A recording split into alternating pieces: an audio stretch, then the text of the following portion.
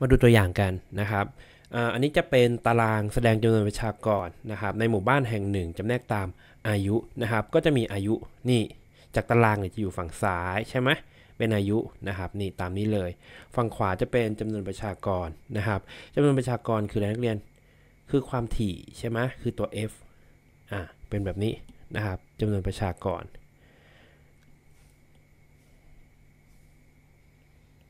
แบบนี้นะครับ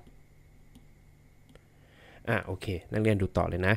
นักเรียนครูถามนิดนึงถ้าเราเอาจำนวนประชากรเนี่ยมาบวกกันนะครับจะมีค่าเท่ากับเท่าไหร่ลองบวกกันสินักเรียนจะมีค่าเท่ากับ300ใช่ไหมหมายความว่าตรงนี้ตัว n นะครับ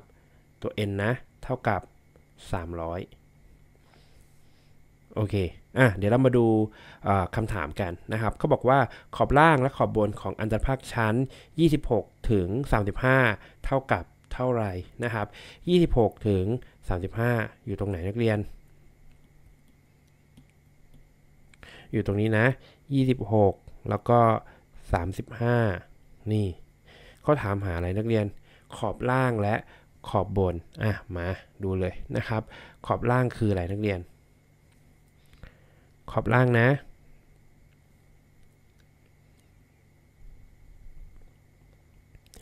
ขอบล่างนักเรียนจำได้ไหมว่าต้องลบออกเท่าไหร่ 0.5 นักเรียนเอา26ใช่ไหมลบ 0.5 เราก็จะได้ขอบล่างก็คือ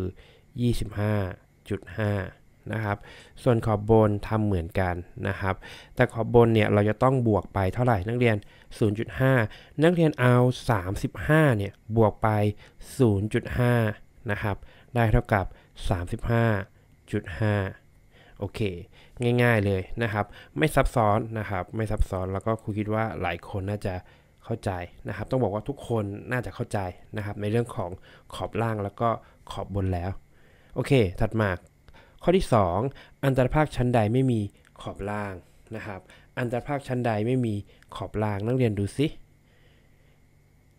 นักเรียนเห็นไหมขอบล่างก็คือพวกเนี้ยนะครับเนี่ยที่อยู่ฝั่งซ้ายนะครับแต่ถ้านักเรียนไปดูข้างบนตรงนี้เขาจะเขียนว่าไม่เกิน15นะครับไม่เกิน15อันตรภาคชั้นที่ไม่มีขอบล่างก็คือชั้นที่ไม่เกิน15นะครับครูเขียนตรงนี้เลยนะครับว่าอันตรภาคชั้น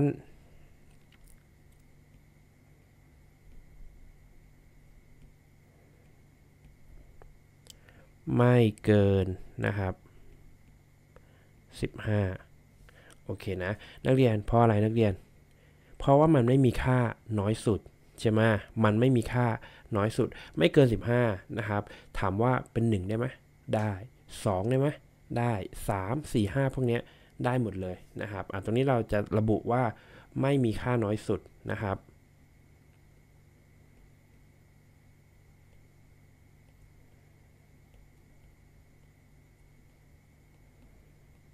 โอเคถัดมานะครับอันตรภาคชั้นใดไม่มีขอบบนอันนี้ก็ถ้าข้อที่2ทำได้ข้อ3ทำได้แน่นอนก็คืออันตรภาคชั้นตั้งแต่15ขึ้นไปนะครับ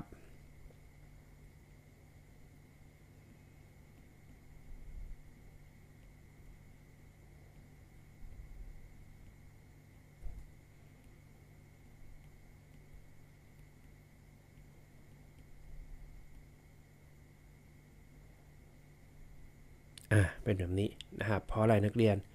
ไม่มีค่ามากสุดนะครับ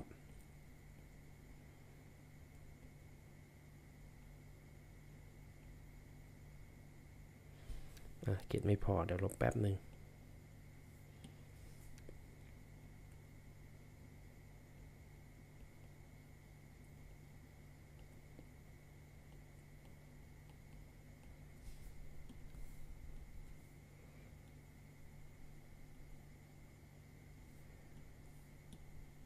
ถัดมานะครับความกว้างของอันตรภาคชั้น16ถึง25เท่ากับเท่าไหร่นะครับ16ถึง25นักเรียนความกว้างอันตรภาคชั้นนะครับสูตรคืออะไร i ก็คือขอบอะไรขอบบนลบขอบล่างนะครับขอบบนของชั้น16ถึง25คืออะไรนักเรียน 25.5 25.5 นะครับขอบล่างก็คือ 15.5 ใช่ไหม ฉะนั้นความกว้างอันตรภาคชั้นหรือตัว i คือเท่ากับเท่าไหร่นักเรียน0.5ตัดกันถูกปะ25กับ15เหลือ10นะครับความกว้างอันตรภาคชั้นก็เลยเป็น10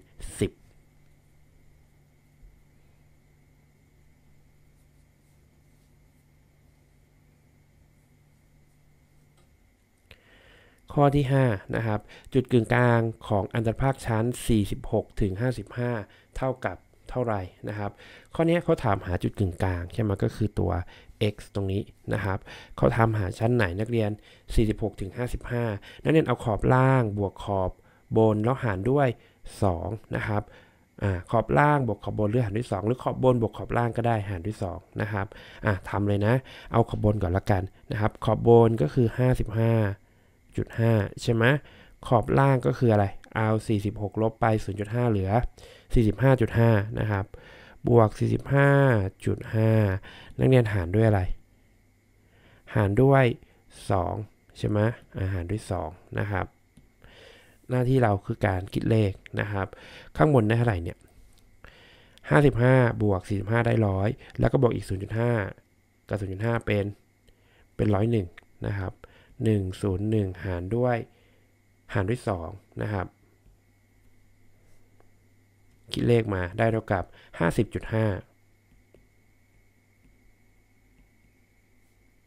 ได้คำตอบแล้วนะครับ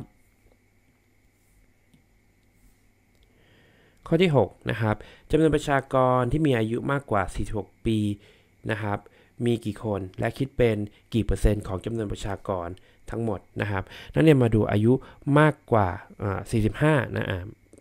จำนวนประชากรอายุมากกว่า45ปีนะครับมีกี่คนนักเรียนดูตรงไหนอันนี้36ถึง45ใช่ไหมเขาต้องการมากกว่านะครับแสดงว่าชั้นนี้เราไม่เอาเราจะเอา2ชั้นข้างล่างเอา2ชั้นข้างล่างชั้นไหนบ้างมาดูนะครับมีชั้นนี้กับชั้นนี้ใช่ไหม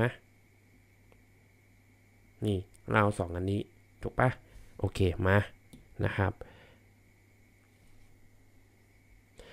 อายุมากกว่า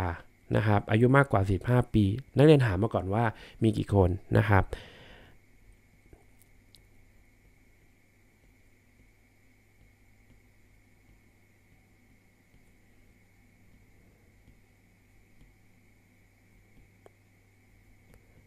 มีเท่ากับเท่าไหร่นักเรียนเอา52บวกกับเท่าไหร่34ใช่ไหมที่เราวงเอาไว้ตะกี้นี้52บวก34คิดออกมานะครับคิดออกมาตรงนี้ได้เท่ากับ86ใช่ไหมได้86คนนะครับแต่เรียนอย่าไปตอบตรงนี้นะเพราะโจทย์ไม่ได้ถามหาจำนวนคนโจทย์ถามหาเปอร์เซ็นต์นะครับว่ามีเปอร์เซ็นต์เท่ากับเท่าไหร่เรามาทำให้เป็นเปอร์เซ็นต์นะครับทำเป็นเปอร์เซ็นต์ทำเป็นเปอร์เซ็นต์เนี่ยก็ไม่ยากนะครับไม่ยากเลยนะครับนักเรียนเอาจำนวนคนนะครับ86คนตั้งไว้หารด้วยจำนวนคนทั้งหมดเมื่อกี้ก่อนที่เราจะทำโจทย์เนี่ยเราแอบคิดมาแล้วว่าจำนวนคนทั้งหมดมี300คนนะครับนักเรียนหารด้วยอะไรหารด้วย300โอเคนะ86คืออะไรคนที่มีอายุมากกว่า15ปี300คือจำนวนคนทั้งหมดถ้าเราต้องการทำให้กลายเป็นเปอร์เซ็นต์นะครับเราจะต้องคูณ100เข้าไปนะครับคูณ 100% เข้าไป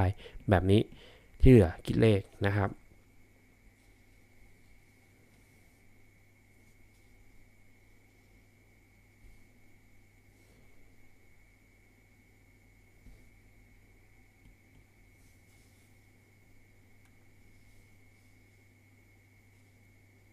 ลองคิดเลขดูนักเรียนได้เท่ากับเท่าไหร่นักเรียนเห็นศูนย์ไหมศูนย์มันสามารถที่จะอะไรกันได้นักเรียนศูนย์มันสามารถที่จะตัดกันได้ตรงนี้ใช่ไหมนักเรียนก็เอา86หารด้วยอะไรนักเรียนหารด้วย3ได้เท่าไหร่ครับได้เป็น28จุดเท่าไหร่มันจุด66ใช่ไหมแล้วก็ปัดเป็นจุด67นะครับแล้วก็เปอร์เซ็นต์เรียบร้อยข้อนี้นะครับ